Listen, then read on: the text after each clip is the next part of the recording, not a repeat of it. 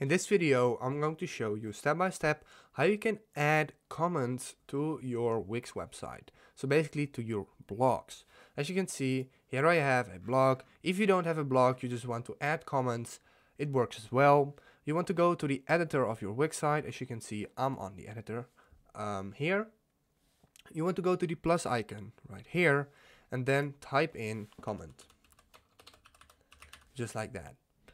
And then we have this section right here, the orange one, and you want to hit add to site. So we want to add this app to our site, and this allows us to receive comments on our website. Here it is. I'm going to put it all the way down just to show you, like that. Double click here to complete setup. Let's do that. Here it comes. Now we can select some settings. We can change it.